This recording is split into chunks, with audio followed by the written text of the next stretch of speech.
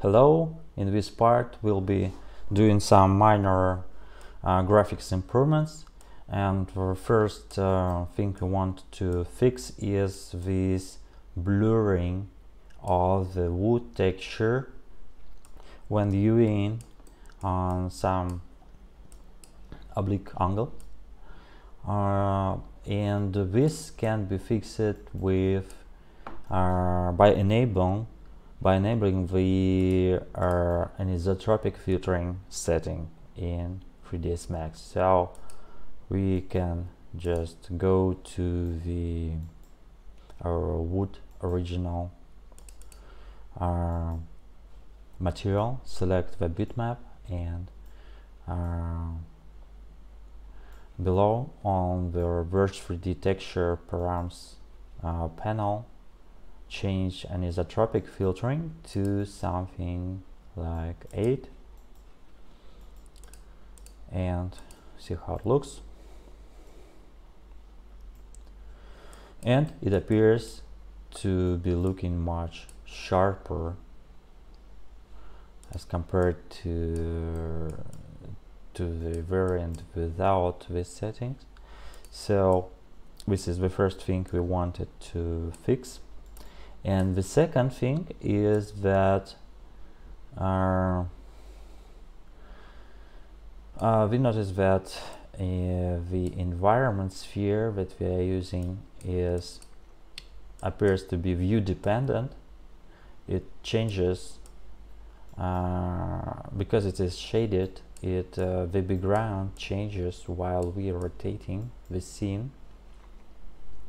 This can be okay actually, but I can show you how to get rid of this effect. And in order to do this, let's return to 3ds Max and check what material we got for the sphere.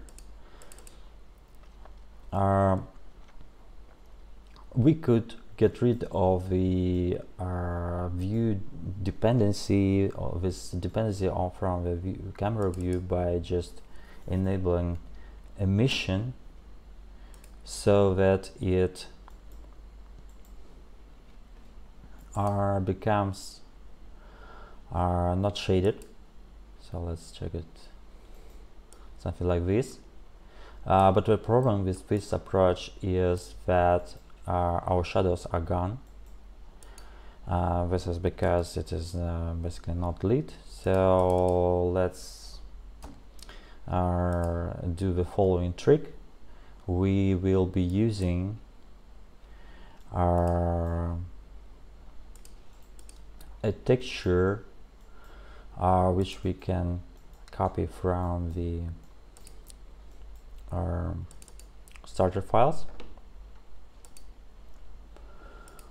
which is located in here. So the ground mask, and basically we'll be using this ground mask to mix two materials. One is the material that we are using now, and an emission material, and mix them according to this mask, so that near the model we got shadows, and far from the model we got full emission, so that the sphere is not lit on the sides. So let's copy this texture from the starter files to our application folder and use it for blending these materials. So we'll be using blend material, delete standard materials. We'll be using physical materials. So the one will be our current material, shaded material, and another material which we'll be using will have emission. Its emission set to maximum, and we want it to be not that bright, so let's lower its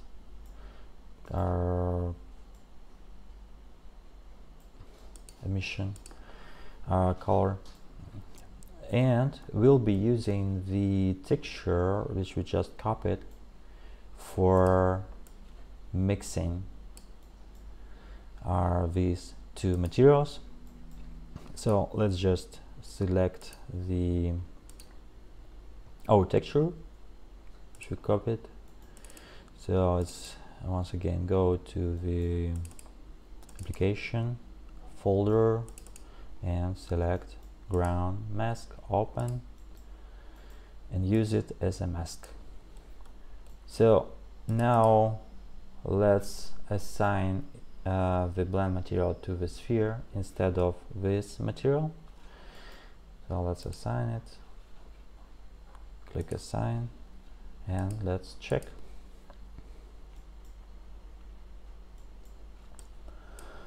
So yeah, we got reflections here which we don't want.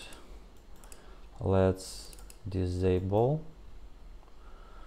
Let's make roughness 1.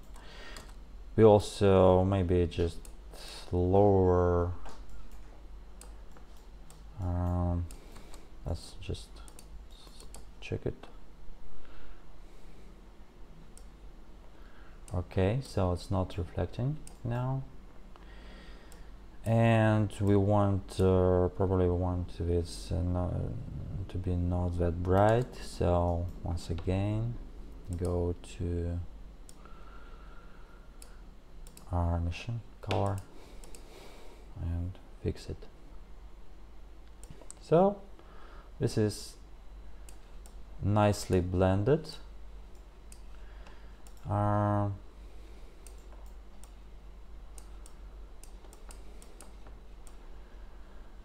We got an additional smoothing effect for the shadows because of this mask, which is also good. So I guess this spot is from the light source, so we can probably tweak it, but I like it as it is. So this is pretty it with the graphics improvements. In this part, let's export it, GLTF, replace, and try our application in its final form.